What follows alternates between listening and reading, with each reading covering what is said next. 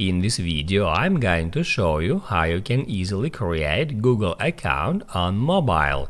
Be sure to watch the video to the very end so you don't make any mistakes, and of course do not forget to like this video and subscribe to my channel.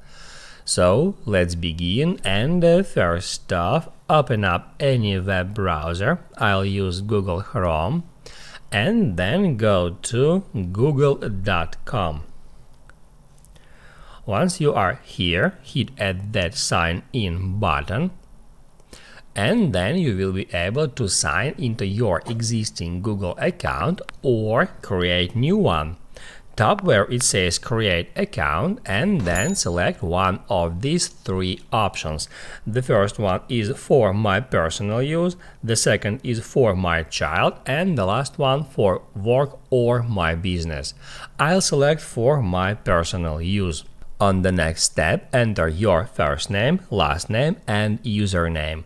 Please note that the username must be unique. Once you have done with this, you need to enter your password and then confirm it. Once you did that, hit Add Next button. Then enter your phone number here and hit on Next. On the next step, it will ask you to enter a 6-digit verification code that was sent to your phone number. Just enter it and hit Add Verify. Then it will ask you to enter your birthday. You can set month, day and year. Then hit Add Done, and also you will be able to set your gender. After that, hit Add Next.